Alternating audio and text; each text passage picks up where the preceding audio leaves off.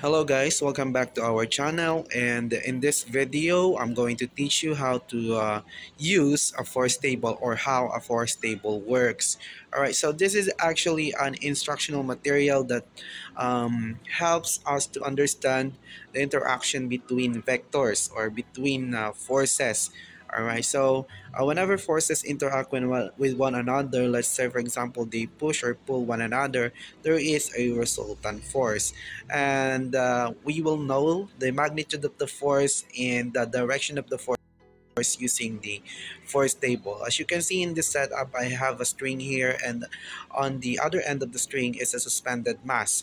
So here, so this mass is actually acted upon by gravity, and so there is a force of gravity in here, which is equivalent to the weight.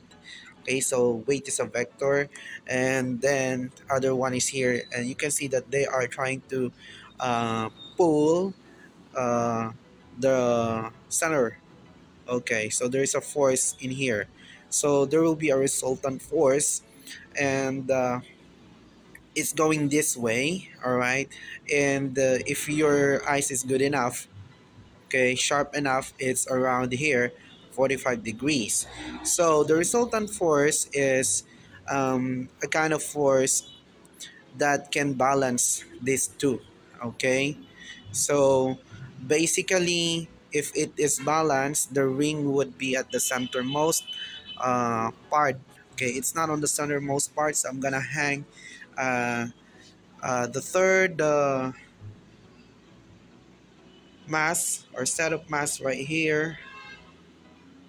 Okay, there we go. And yeah,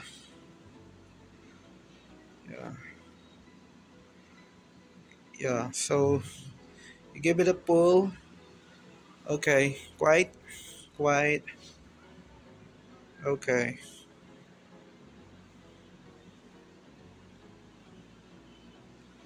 There we go.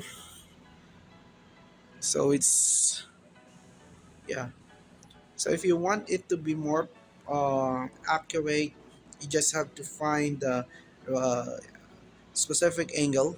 Okay, so if, and specific amount of mass. Okay, so there's always a error, but nonetheless it's in 225 degrees, and that's also coterminal with 45 degrees.